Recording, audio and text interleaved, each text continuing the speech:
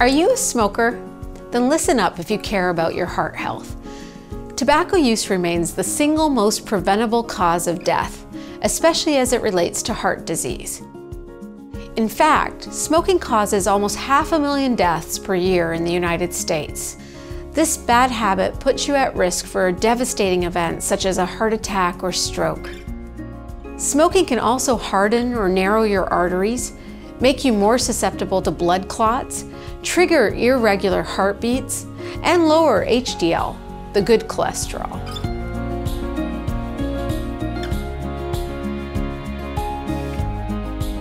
The good news is that quitting smoking can result in rapid, dramatic changes in your health. The risk of a heart attack and stroke are reduced within 24 hours of quitting. After 1 year, the risk of heart disease decreases by half. After 15 years of being smoke-free, the risk of death from heart disease is the same as someone who's never smoked.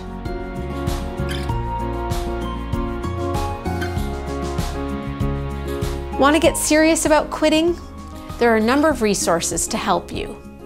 From community programs to nicotine replacement products to various medications.